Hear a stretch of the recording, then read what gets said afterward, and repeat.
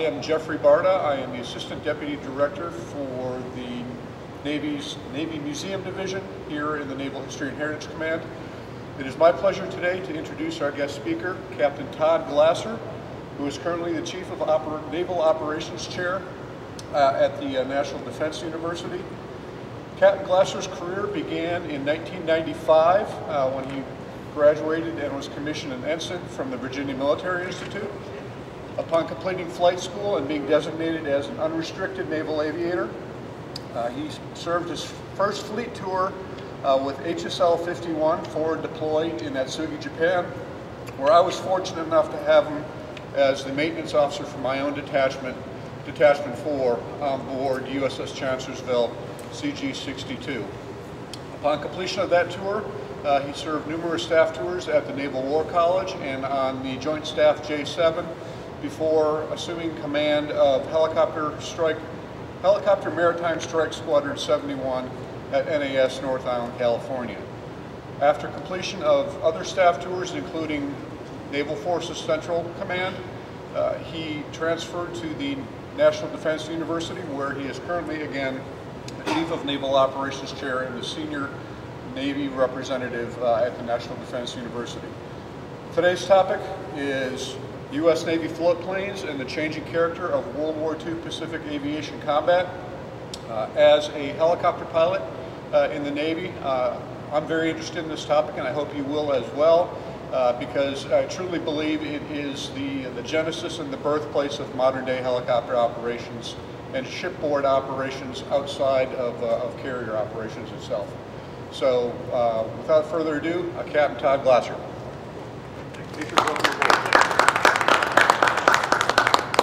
Chief, thank you for that introduction.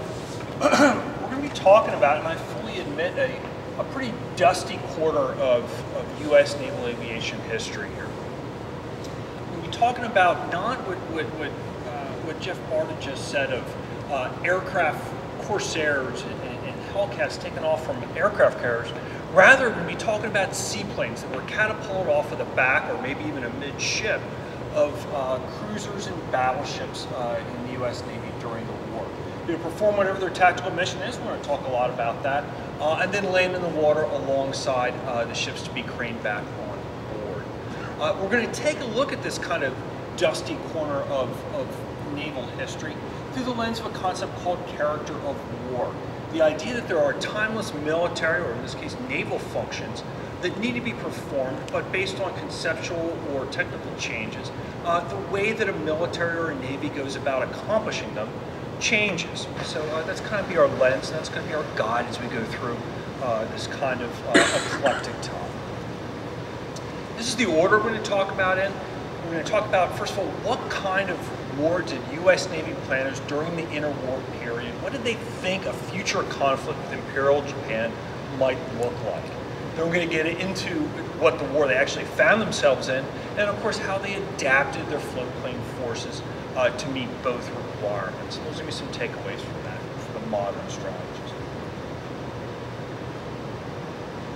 The concept of the character of war is very much on the minds of strategists and policymakers today. Here's a quote from our brand new chairman of the Joint Chiefs, General C.Q. Brown. Said this back in September when he was still Chief of Staff of the Air Force, and he's quoting an air power theorist, General Duhay, but what he's saying could equally apply to other warfighting domains, including the naval. And what he's saying here is that it's not enough to adapt to the changing character of war, but to really be effective, you need to anticipate it. Well, hopefully by the time we're done with our talk today, we'll kind of show that's kind of a hard thing to do. The majority of our talk is going to dwell on that second part of how you adapt what you have to a changing character of war. The reason that this idea of changing character of war is on the minds of strategists and policymakers today is instances like this. This is the Russian cruise of Slava, changed her name to Moskva at the fall of the Soviet Union. 1970s, 1980s technology, a wonderful anti-surface and anti-air platform. You see those big anti-ship cruise missiles on the side of her. And of course, she sunk on the 26th of April, 2022 in the Black Sea by the Ukrainians, not by tactical aircraft, not by Ukrainian surface ships, rather by the asymmetrical combination of a drone swarm to confuse her radars, combined with a barrage of organically produced anti-ship cruise missiles. Changes in the character war. This concept of the character war, and as a war college professor, I'm obligated to talk about Karl von Clausewitz. So he really does encapsulate the idea. Here's a quote from his seminal work on war. You can hear echoes of General Brown's quote in it. Clausewitz goes on to kind of bifurcate war in kind of two qualities. It says it has an enduring nature and a changing character. This enduring nature, these qualities will apply whether or not we're talking about a war today or whether a war in Clausewitz's time, which was the Napoleonic era.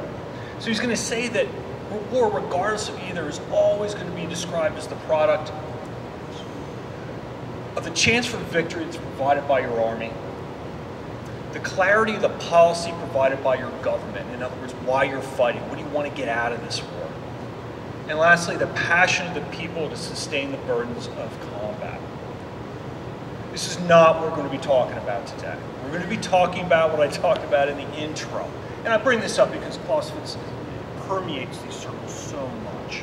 Right? Instead, we're going to be talking about this idea, like I said, that there are timeless functions that a military or a navy has to fill, but that based on technology and ideas and things like that, it changes. So we look at Clausewitz's time, for example, the need to find out information about your enemy, where he is, how strong he is. Well, in Clausewitz's time, you would send men out on horseback. They would ride out and make contact with the enemy, perhaps fight for information, and then ride back and tell the commander. As time goes on, came aerial reconnaissance and photography, even further on, electronic warfare and support measures, and of course, overhead imagery. But of course, we're not going to be talking necessarily about overland campaign and the application of information or the need to find out information. Rather, today we're going to be talking about the application of fires in the maritime environment. In other words, how fleets sink fleets. And we're going to really narrow this down to the Pacific theater in World War II.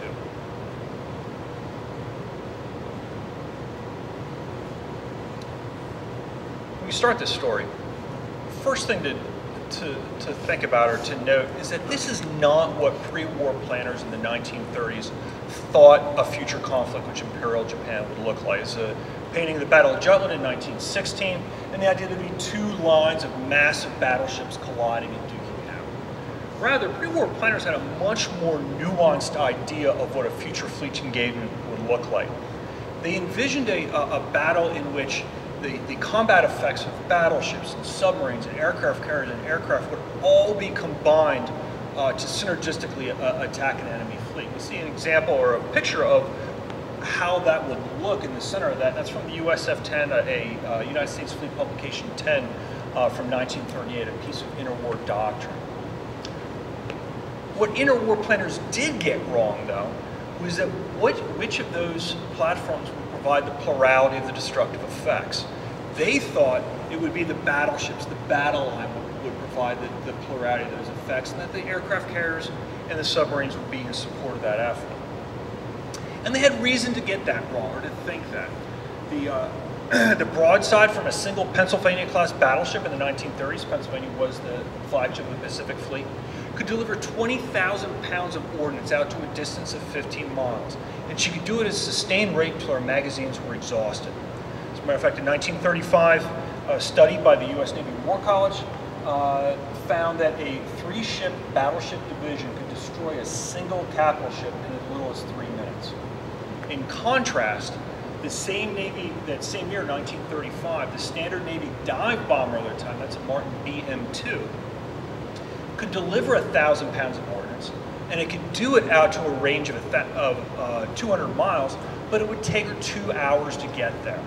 Times 2 to get back, plus time to refuel, rearm, etc. As a matter of fact, for most of the interwar period, doctrine actually recommended against the application or the employment of carrier air forces against a battleship division operating in close proximity to each other. In other words, within interlocking anti-air systems.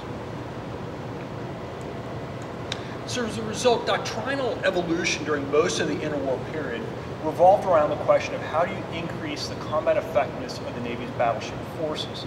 More specifically, how do you increase the accuracy and the range for guns? One way they did this was to experiment with aerial spotting. In other words, to send an aircraft up aloft to tell the ship whether or not their shots were falling left, right, far, or short of the target. First major experiments with this were done in 1919. That's Kenneth Whiting, if you've served in the NAS Pensacola area. NAS Whiting Field's named for him. And he conducted tests with Battleship Texas. She's depicted in the middle.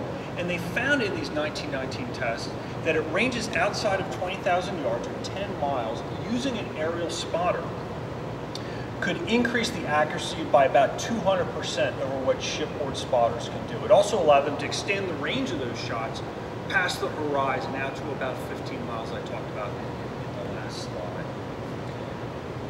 slide. Whiting testifies to Congress immediately following the test. Congress is very taken with the results, and as a result, Josephus Daniels of Cup of Joe fame, was Secretary of Navy at the time, orders the installation of aviation facilities on all of the fleet's battleships, heavy cruisers, and light cruisers. And our era of floatplanes on ships begins.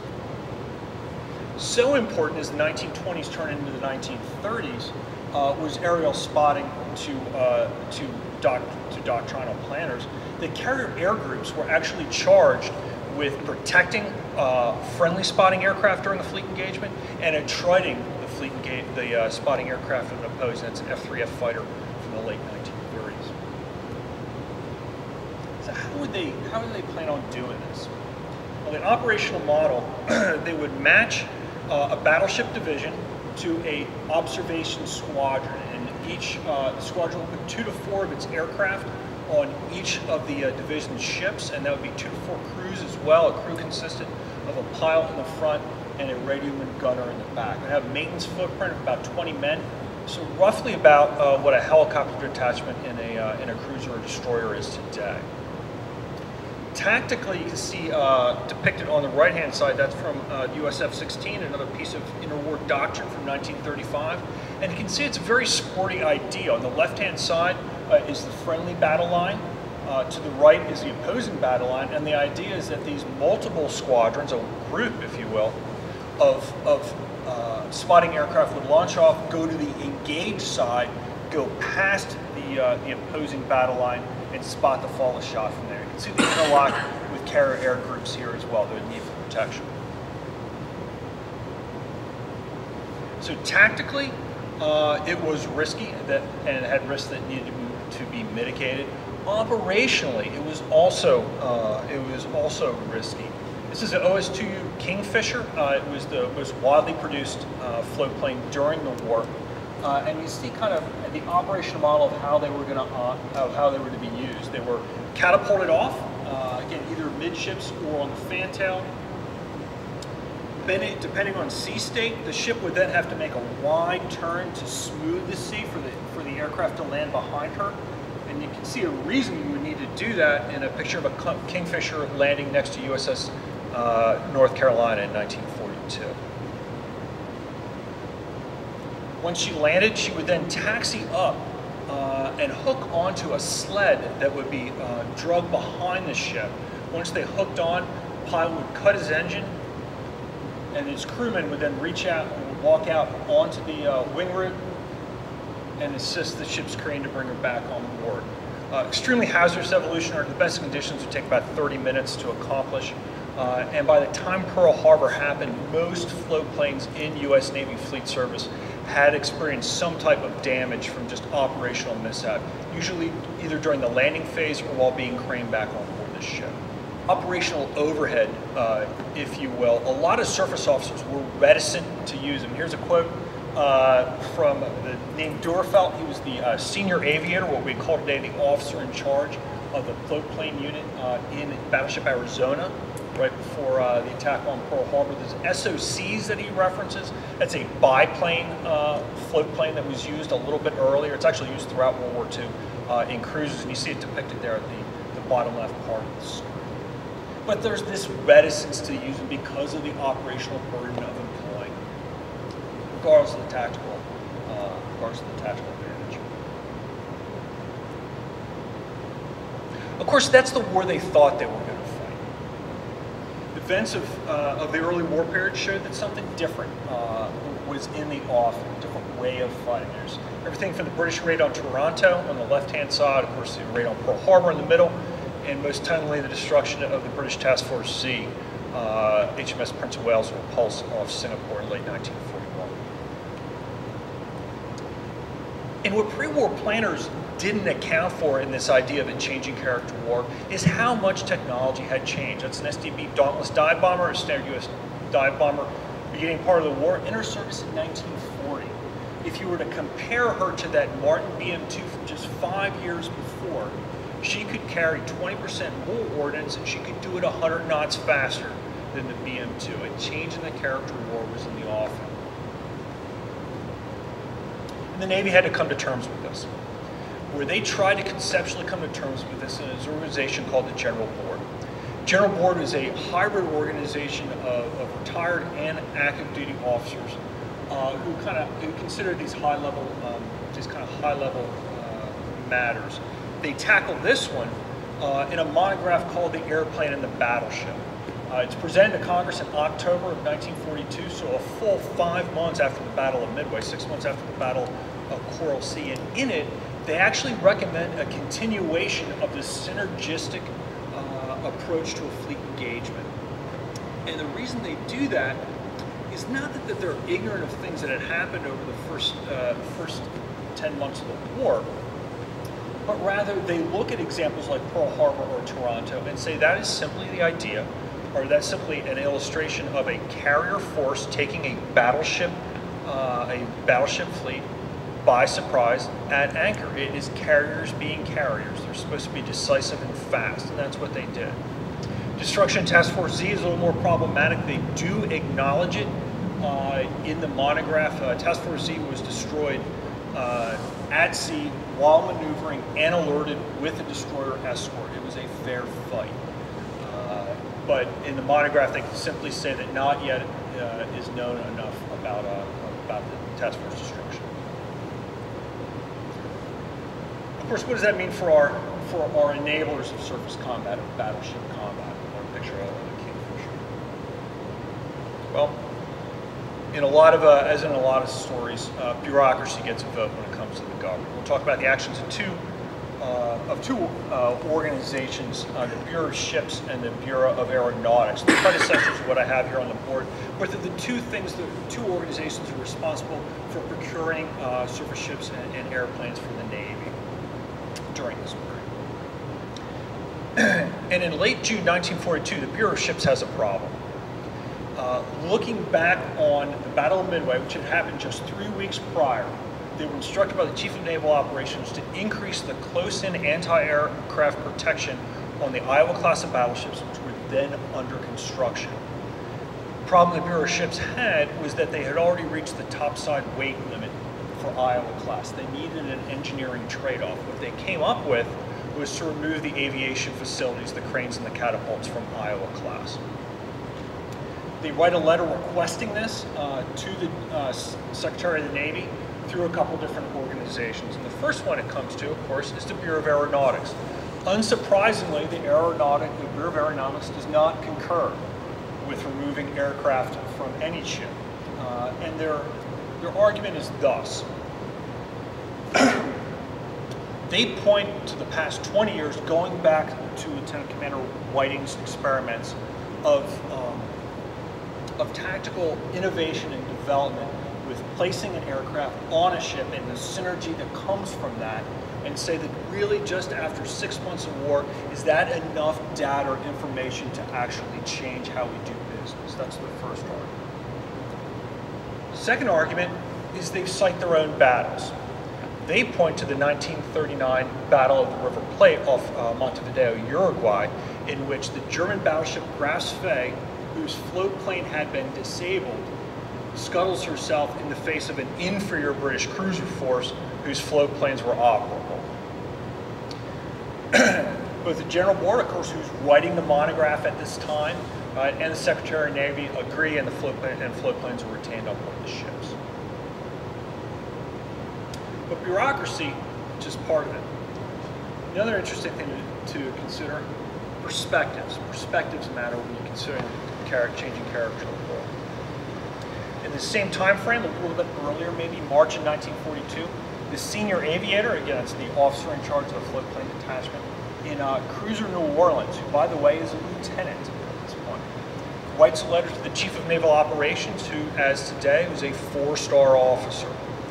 Writes a letter recommending that floatplanes be removed from all cruisers. And the reason for that is he's looking at his SOC, his biplane fighter. He says, you know what, in a war that we're now in, this aircraft is not capable of, in his words, fighting, fleeing, or striking. In other words, shooting down other aircraft, training surface targets, or fleeing it in the face of superior aircraft. Of course, his operational experience in March of 1942 has been limited to 3 escort missions in the eastern, convoy escort missions in the eastern Pacific. As with the Bureau of Ships letter, this one has a chop chain, or has a chain of approval that has to go through. And it comes to this man. This is Jack Fletcher. It comes across Admiral Fletcher's desk 2 weeks after he returns from commanding Task Force 17 at the Battle of Midway. It comes across his desk because he also has an administrative role as the commander of all cruisers in the Pacific Fleet. So here's a man who has actually seen the new face of combat. He's one of 4 men in the world to have actually commanded fast carriers in combat. The letter comes across his desk, and he recommends against it. He recommends for the retaining of floatplanes, and he does it for this reason.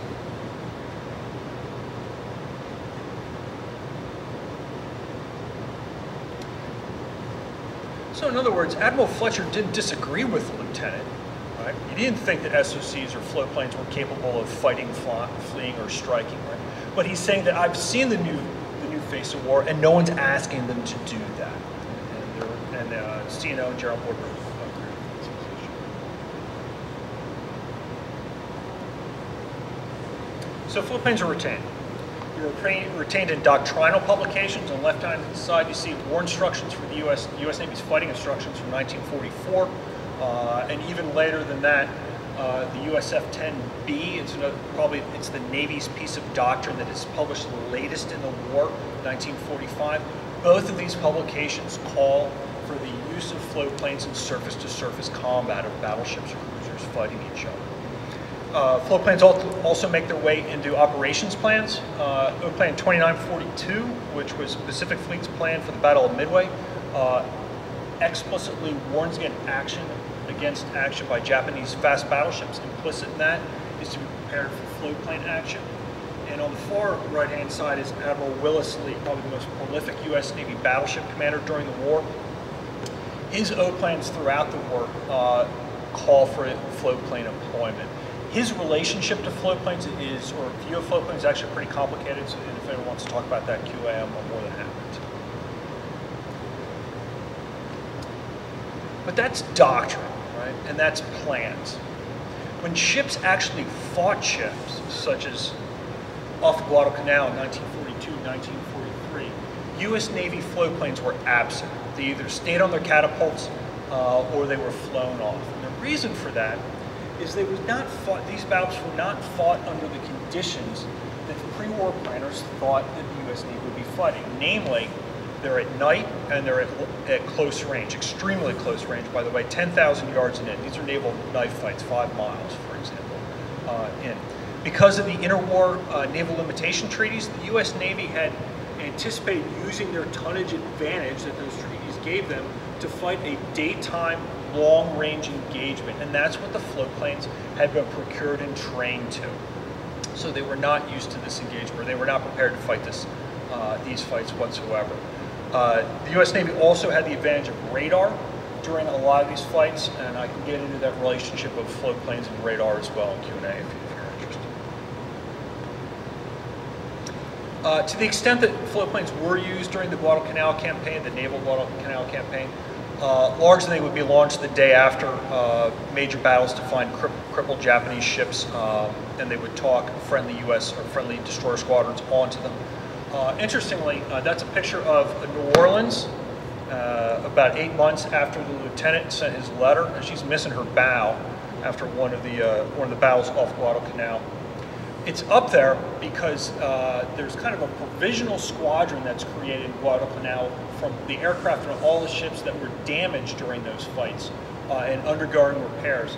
They put them ashore, or in harbor, I suppose, in Tulagi, and they do wonderful work, specifically or especially with PT boat squadrons, but going out in front of them, finding, sorting, and targeting Japanese ships for the PT boats. It's actually so successful that once New Orleans and the other ships are repaired and they take their aircraft back, the Navy establishes a permanent scouting squadron in Tulagi Harbor, Scouting Squadron 64, to continue that work. So the U.S. Navy didn't use their floatplanes to any great extent during the Guadalcanal campaign. The Japanese Navy, however, did.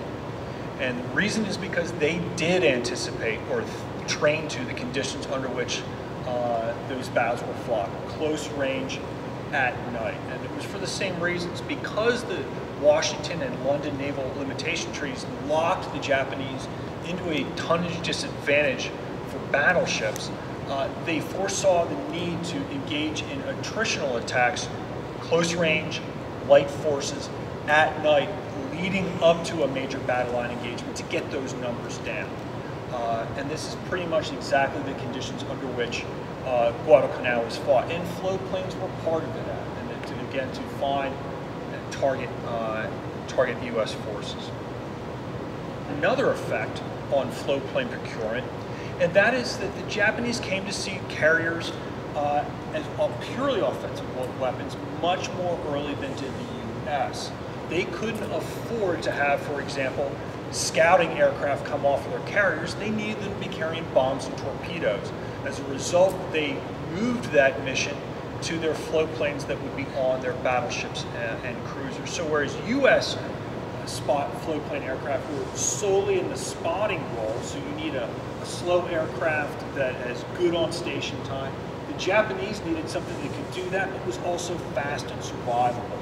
And you see that in the Aichi A-13 Jake floatplane in the top right-hand portion of the screen.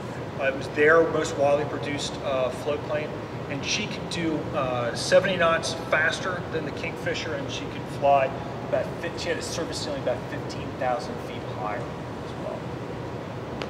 They're not necessarily going to fight, but SOCs and Kingfishers will run into floatplane versions of the Zero in the Aleutians campaign. The Zeros are going to either shoot them down, drive them off, and then to add insult to injury, they start spotting counter battery fire against the invading U.S. Fleet.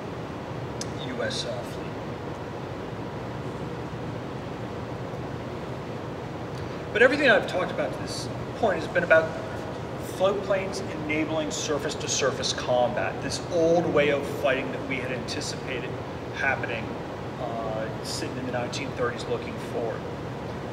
Surface-to-surface combat didn't play as big of a role in defining in the Pacific War as did amphibious warfare and fast carrier task forces. So you're going to see that at the same time that the Navy keeps their aircraft or their floatplanes positioned to guard against a possible reversion in the character of war, they also adapted to these new ways of war at the same time. Biggest way on the amphibious side, it's to spot naval gunfire ashore. It leverages all the advantages that they had with spotting gunfire against other ships. This became very mature, and as the war went on and became part of their standard training track. As a matter of fact, a floatplane pilot by the end of the war in 1945 would go to the U.S. Army Artillery Center at Fort Sill and would spot about 560 rounds of live fire before ever even hitting the fleet. They would also get an introduction to land warfare while they were at Fort Sill, and that was so they could fill the role of command and control and liaison during amphibious operations. especially useful during the Battle of Tarawa, when those, or the invasion of Tarawa, when those communications largely broke down. Because these aircraft did have wonderful on-station time and were low speeds, they were good at finding camouflage enemy emplacements. They were great at finding mines. They dropped leaflets because they were spinning or orbiting over top of an amphibious objective area. They were great at providing indications and warnings of incoming Japanese airstrikes as well as the fleet. There's a lot of these quotes that you see on the screen here. This is from the CEO of Battleship Massachusetts. He's talking about gunnery strike here off of Japan, but I could pick up the after-action report of any amphibious campaign and find battleship commanders saying similar things.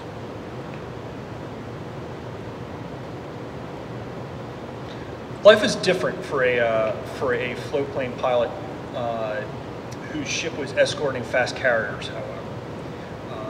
All that operational overhead that we talked about, of maneuvering and time that would take to launch and recover them, largely precluded a lot of their operations. As a matter of fact, in 1943, that's a picture of Battleship Alabama, a museum down in Mobile.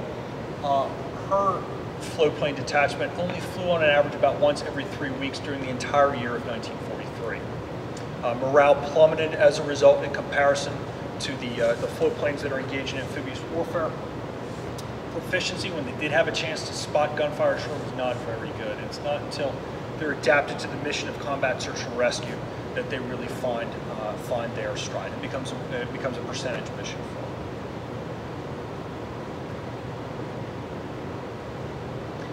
Nonetheless, even though the aircraft were adapted to fill these missions, that operational overhead remained, and doubts about their survivability persisted. These aircraft are very slow and have low ceilings. So as a result, the Navy looked for alternatives to them throughout the war at the same time that they were used. And the first alternative they looked for was to remount their pilots in more survivable aircraft. This happens in North Africa. It happens throughout the Italian campaign. The picture that I have up here is the pilots of Cruiser Spotting Squadron 7, in preparation for the invasion of Normandy, actually go ashore and are retrained in Spitfires and fly the first month of the invasion in Spitfires. It is very effective. It works wonderfully. Unfortunately, that predicates on the fact that you have time before an operation to retrain your pilots in a completely different aircraft, and that you have a land-based airfield in the vicinity. Second idea was to train fighter pilots to spot gunfire. There's one squadron in the Atlantic and one squadron in the Pacific, VOC-1 and VOF-2. They fly a variety of aircraft, mostly Wildcats. Again, it's very successful, but it is predicated on a carrier operating in the vicinity. There's no organic spotting capability. The last idea, that would solve at least the survivability issue, would be to procure a more survivable float plane. And they do this with the Curtiss SC-1 Seahawk. Enters service in late 1944, early 1945. Seahawk could do 200 knots. It's got a service ceiling of 39,000 feet and has a rate of climb about in excess of 2,500 foot per minute.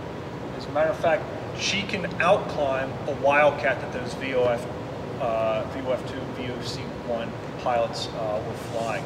The Wildcat's actually in their training syllabus, and each Seahawk pilot would do about 50 hours in the Wildcat in preparation for flying the Seahawk, for meeting the Seahawk. Even more importantly, though, is what I have circled in red here, is that the Seahawk mounted a radar. That's an AN/APS-3 radar. Vastly increased their effectiveness in the scouting role. Now you see the floatplanes moving beyond the gunfire spotting and into more of a Japanese-style scouting mission. So if you think about when the requirements for these were being, and I've gone through them, were being refined in the early war period, I think of an aircraft like the Seahawk off of Guadalcanal in 1942, 1943 would have been a wonderful asset. Would have been survivable. It, by the way, also had a rudimentary autopilot to enable the pilot to go head down and work his radar. to maintain surface surveillance and know where the Japanese are. Ditto for scouting in battles like Coral Sea or Midway. Unfortunately, though, because it is a fighter-style aircraft that has been procured to meet 1942, 1943 requirements, the one thing she can't do is combat search and rescue. And by the time she hits the fleet, late 44, early 45, the Japanese Navy post-Leyte Gulf is reasonably, or has been destroyed, eliminated as a credible surface and air threat. Combat search and rescue and gunfire spotting ashore are the missions that need to be done, and she can't do one of them. Eventually they do modify the Seahawk with a cot in the fuselage so she can carry 1 or 2 men. So she can do the role, but it's not as clean as it could be. So the Seahawk solves the survivability issue, but it doesn't solve the operational pain issue of using these aircraft. As a matter of fact, there's one last gasp or one last attempt to remove the floatplanes in July of 1945 as the Navy is ramping up for what it thinks is going to be the invasion in Japan. The commander of Cruiser Division 18 writes a letter to the Chief of Naval Operations requesting the floatplanes be removed. He cites all the arguments that had been used before.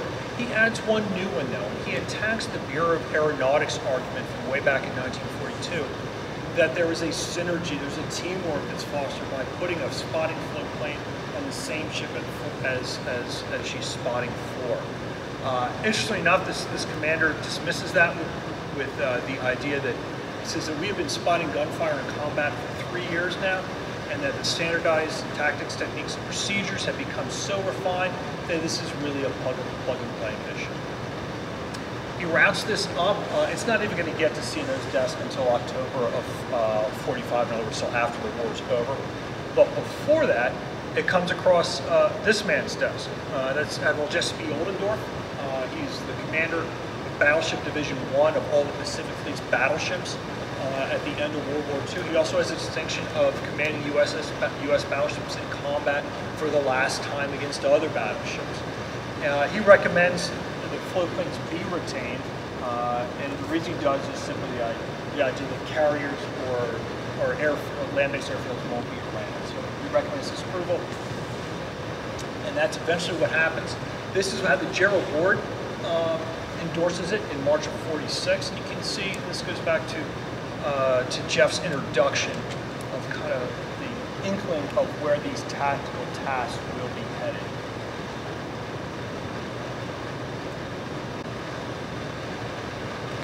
So we look back on this one, kind of for the contemporary naval strategist or policymaker. Hopefully what we can take away from this is that this transition from battleships to carriers was not an on-off switch, or at least it was not perceived as an on-off switch. It was a rather gradual transition. So you see decisions being made about specific weapon systems that are simultaneously anchored in the old way of fighting, battleships v. battleships. At the same time, those same systems are being modified for the new character of war. They're spotting gunfire ashore, combat search and rescue, etc. Perspectives matter. You can contrast the lieutenant on the New Orleans, his frustration with that of Admiral Fletcher, and they're both actually in violent agreement about the capabilities of the platforms, but they've seen different views of the conflict that's coming. So they reach different conclusions. Bureaucracy, of course, always gets a vote. Everyone has their own parochial views. Procuring to all requirements, that's the story of the SC-1. The aircraft would have been wonderful in 1942, 1943. Unfortunately, by the time that it hits the fleet, industrial age weapon systems, by 44, 45, it's not as effective as it could have been. And then lastly, the importance of conceptually sound doctrine.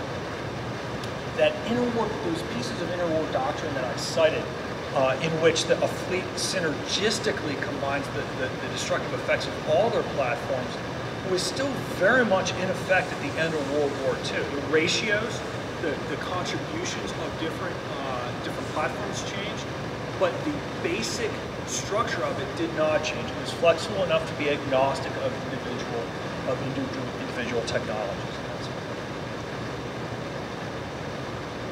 Great. So hey, I appreciate your attention, and I think we have a couple minutes for Q&A. Yes, sir. Thanks for the talk. It's very interesting. I was wondering if you could comment, recently the trade literature has been speculating on new float planes, if you will, this wing and ground effect. I'm not an aviator, but do you see there's any future in this? I'm not familiar with new float plane technology. That's awesome. By the way, it's like patrol Navy? No, this is a wing. Actually, as pictured, they're just depictions. It would be rather large aircraft, which don't get out, do not escape from the wing and ground. They're low on the over the surface of the water, and they use that extra propulsive effect to maintain a altitude above the water and go long distances, carrying usually troops and cargo. Oh, like an LCAC kind of thing? Well, Ish, but an LCAC certainly is on the surface of the water. Yeah, this is a wing just and ground effect. It's about 50 feet off. Oh, very but cool. it can travel long distances. Certainly, I think I would have more questions for you as we would go on this. This sounds fascinating. I'm not an aviator, so Yeah. I'm wondering if you... With all this stuff, and of course the reason we're giving this talk right now is that we are perceiving ourselves to be at an inflection point in the changing character of war. Systems like that, absolutely fascinating. I'd like to hear more about. Yeah, it's a way of delivering men and material, not necessarily weapons delivery, but absolutely. Like if you consider what just happened off of Yemen in the last week, right? You're seeing the combination of both very high-end technologies of combat uses of the Aegis weapon system, alongside bomb-dropping F-18s, just like it's 1986, right? So I would be curious to see maybe on the higher end of things, if that Marine Corps, of course, is messing with their own force design issues and how that will clip. Curious on the role of spotting, and in today's aircraft operating from surface ships, maybe an HSL pilot could address it. Do they undergo any type of spotting training? You mentioned back in World War II that they spent a period of time at the Army's artillery school. Do today's shipboard aircraft operators go through any kind of spotting training? So it's still a task in training in our training readiness matrices, absolutely. And then a certain number of crews go through SCAR training and FAC-A for air controller training as well. So no, not JTAC, not to level of being JTACs, but to spot absolutely. I would say editorially, it's not a mission that they train to a lot. Think of over the years different administrative and bureaucratic reasons for that, but I guess to answer your question is that it's still an event in their training rhetoric matrix, absolutely. How much it's addressed, that's great. Thank you, Captain. Great talk.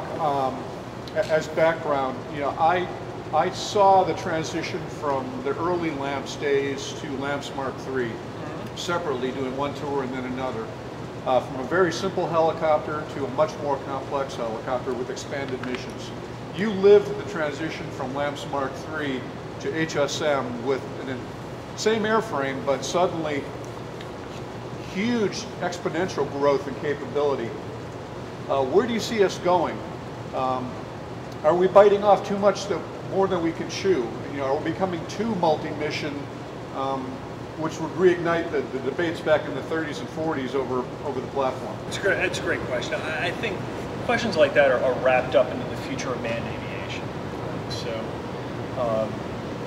to what extent, do you want manned weapons delivery platform or manned sensor platforms?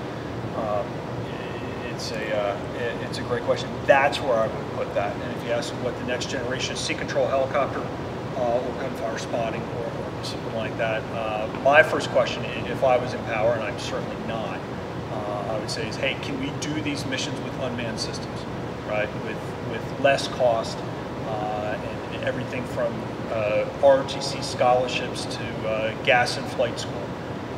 So yeah, if you can adapt them to that, absolutely. I've been doing a lot of research on Saipan, and one of the observations on the Battle of Saipan is that the new battleships came in there and did a pre-bombardment and weren't very effective. And you talked about the Alabama and lack of use of their float plane, but the old battleships, when they came in, they did their pre-bombardment, very effective. And I think you got me thinking that this might be the reason why. Absolutely, and there's actually and another aspect of the story which could which goes right along with what you're saying is what was the Navy going to do? Another story. What is the Navy going to do with its old battleships? Fast battleships can escort carriers, etc. But there is a conversation about what to do with them. They eventually arrive at this idea that they're going to be gunfire. They're going to be amphibious gunfire platforms. That's their main training. So your answer to Saipan is absolutely everything from the men in the plotting rooms to the air crews that are spotting the guns. That this was their primary mission, which is in contrast to you saying, hey, do you guys still do gunfire spotting today for helicopters? Right? Wonderful contrast. Absolutely. Just a follow-up question, the impact of escort carriers in Leyte Gulf and on, do the escort carriers take on spotting roles? Those two tactical squadrons, two fighter squadrons, VOF2 and VOC1, that's where they were based. They were envisioned as that kind of thing. I was curious if any of the navies used float planes as sort of a deception in terms of sending out a float plane, hoping that it would be seen, and then complicate the opposing fleet's consideration, like, oh, we've been seen now, and so adjust their approach or anything. Back of my mind is a specific instance of that, and I'm trying to think if it was during the Aleutians campaign, but a cruiser force was sent earlier in the war east to operate and radiate, and of course there's an evidence of if you see a float plane that is draw your circle, right, there has to be a major surface force. I'm trying to think of an exact example. I can probably get back to you though, because I've heard it. I also though do know of instances in which float planes were not operated because they didn't want to betray the presence of U.S. ships. That absolutely happened. Great questions. Good questions. Awesome. Well, cool. I'll stick around if you have any more questions. I appreciate these. This is really good. Thanks for your time.